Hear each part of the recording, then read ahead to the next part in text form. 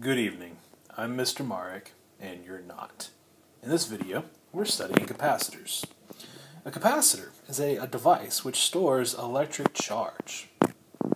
Usually, capacitors are constructed out of two conductors which are close to each other but are not touching. If they were touching, then they'd just be wires. One of the most common ways to create a capacitor is what's called a parallel plate capacitor. There you take two conducting plates and line them up parallel to each other, like that. The area of the plates would be A, and the distance between them would be D. And then you can charge up those plates by connecting them to a battery or something like that. Another way to create a capacitor is what's called a cylindrical capacitor. In a cylindrical capacitor, you have two conductors again, but this time they're arranged in a cylinder shape. So one conductor in the middle and then a second conductor surrounding it. Either way, you have two conductors with space in between them. In a circuit, the symbol for a capacitor is simply two parallel lines, kind of like that. Don't confuse that with a battery, because remember, a battery has one line longer than the other to denote the positive end of the battery. Capacitors can be charged when they are connected to a battery or another source of electric potential. So we take each side of the capacitor and connect it to one end of a battery. When you do that, the two sides will acquire opposite charge. One will become positive, the other will become negative. So here's a simple picture. There's a battery of voltage V, and we connect it to the sides of our capacitor. Now this picture is definitely not drawn to scale. So when that happens, the side that's connected to the negative in the battery will become negatively charged, and the other side will become positively charged. When it reaches its full charge, the voltage difference across the capacitor is equal to the voltage of the battery.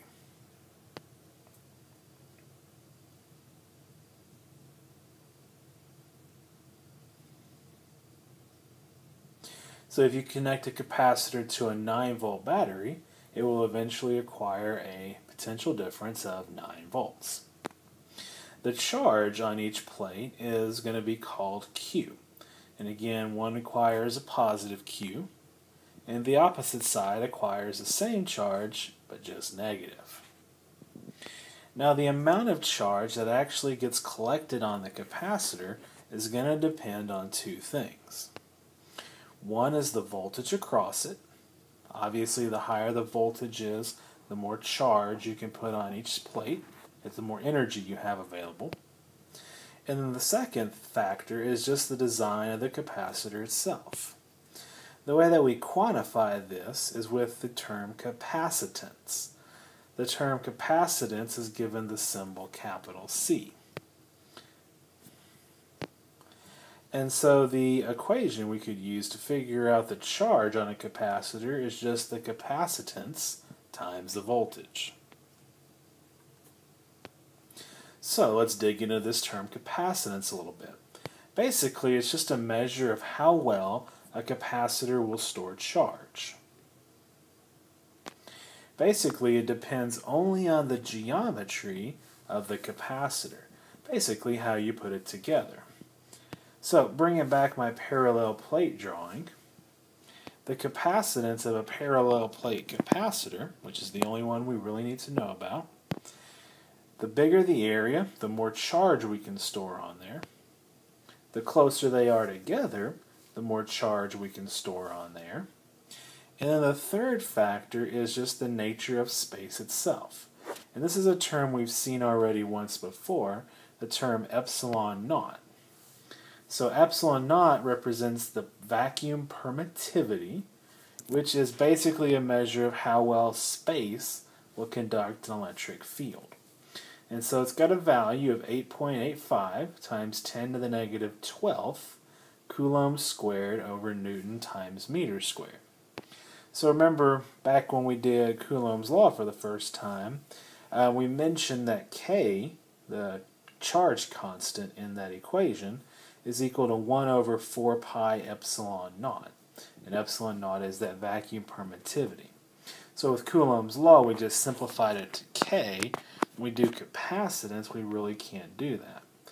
So it's the property of the space between the plates that is the final factor in that equation.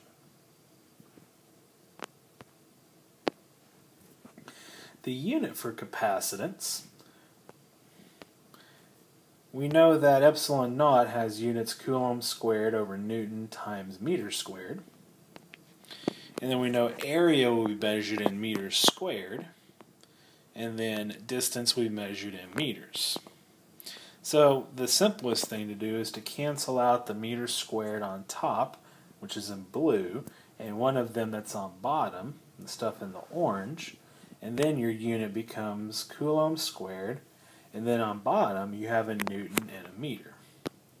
Remember that a Newton times a meter is a joule, so the unit for capacitance is Coulomb squared per joule. That unit is called a farad, given the symbol capital F, and farad is short for Faraday, named after an Englishman named Michael Faraday, who discovered and quantified a lot of these electrostatic terms we've learned about. He was the one that basically came up with the idea for the electric field. A farad is a ridiculously large unit. It is very unlikely that you would ever see in your lifetime a capacitor bigger than 1 farad. So typically things on the order of picofarads and microfarads are more reasonable. So because a capacitor stores charge, and in order to make those charges move into the capacitor, work has to be done on them, then a capacitor must store energy. It stores electrical potential energy.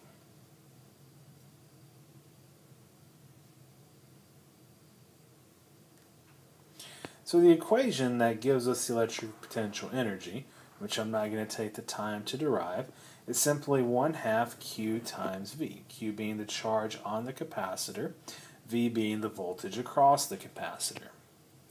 Now most of the time we don't really know what Q is, but C is something that's usually printed on a capacitor, so we could just substitute the quantity CV in there for Q. Make the equation look more like that. And so it would look like U equals 1/2 CV squared. We could also replace V in that equation, and instead of 1/2 QV, we can make it look like 1/2 Q squared over C. Now the two versions that are on your equation chart are those two, the 1/2 QV, the 1/2 CV squared. Typically, the second one that we wrote, this one right here, is going to be more useful because the things that are typically known or given to you are things like capacitance and the electric potential. That just saves you a step in your calculations. Last thing to consider. Up until now, we have basically assumed we have nothing between the plates of our capacitor except for empty space. Basically, we've assumed that there is a vacuum. And my misspelling is kind of bothering me. Let's fix that. Sorry about that. Real capacitors will often have something besides empty space between them. Usually they're made so that there's an insulator between the plates. These insulators are referred to as dielectrics, and the meaning behind that name is really beyond the scope of what we need to learn in this class. So dielectric, insulator, you can kind of say the same thing. Later on, you'll take more advanced classes, you'll understand what those dielectrics are actually doing. What they are doing as far as we're concerned is they conduct, quote-unquote conduct, the electric field differently than a vacuum will. And so we're going to modify that equation a little bit. Instead of just epsilon A on top, we're going to add a third letter, and that is the Greek letter kappa. So a kind of cursive K is a kappa, not to be confused with a capital C for the constant in Coulomb's law. So be careful with that. Kappa is called the dielectric constant.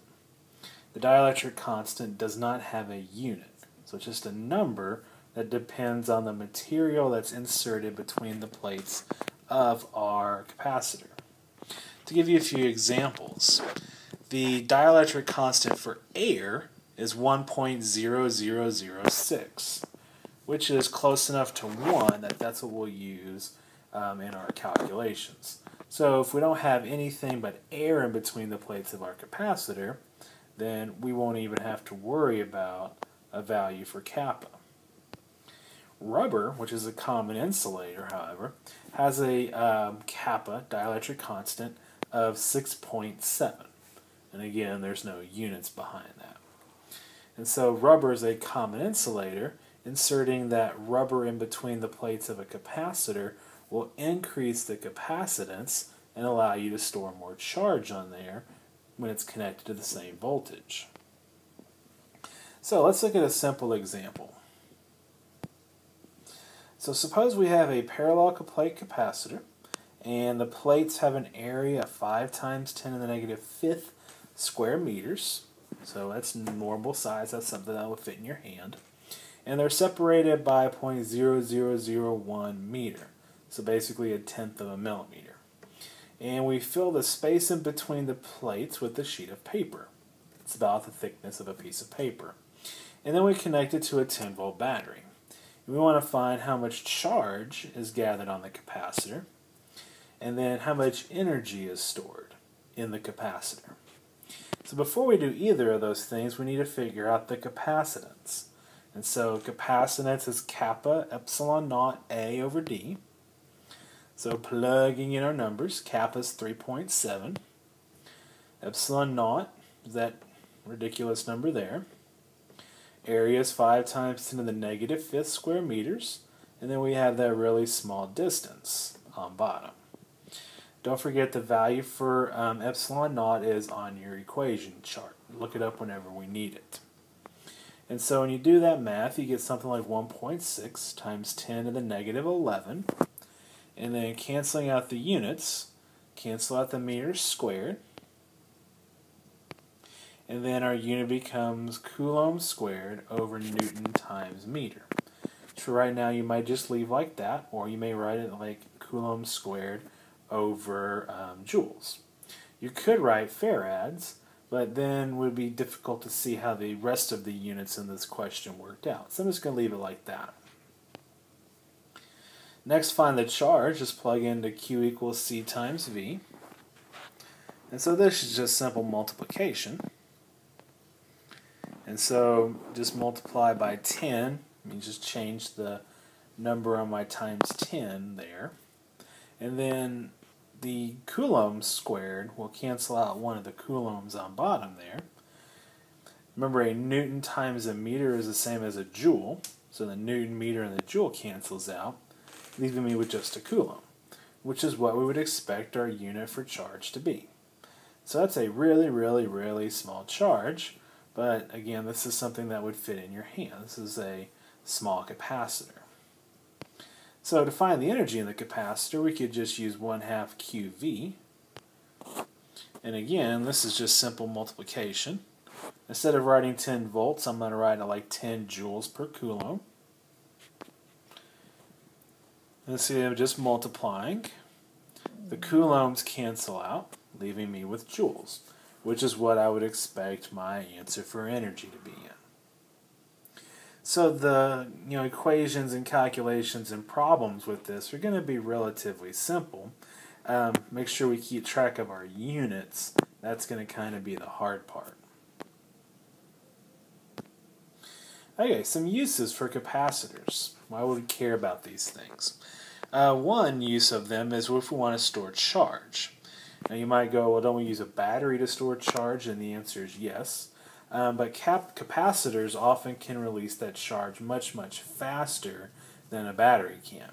And so a camera flash uses a capacitor to quickly release all that charge because we just want the camera to flash for a very small period of time, but we want it to be very bright. Capacitors are often used in things like battery backups for computers and other electrical equipment, things like that. The second thing that they're often used for is for any circuit that's based on timing. So things like clocks, radios, cell phones, things like that all have capacitors to control the timing. Third thing is anything involving a circuit that's going to move or something that's going to touch the circuit to cause something else to happen, like push buttons, like keyboards and calculators. They're important in electrical filters, such as an amplifier. And without capacitors, we wouldn't really be able to make things like calculators because they are what control the voltage, and that's how calculators work to add numbers, basically. Basically, they're just adding voltages, and then they display the voltage that they got on the screen. So there's all kinds of uses for these capacitor things. Notice that they're all about circuits. So in our next unit on circuits, we'll learn more about how capacitors are used and why they're important. But it's kind of a good idea to get the basics behind us right now while we're still learning about charge and voltage and all that stuff. So that's the end of this video. Once again, I'm Mr. Marek, and you're not. Ta-ta.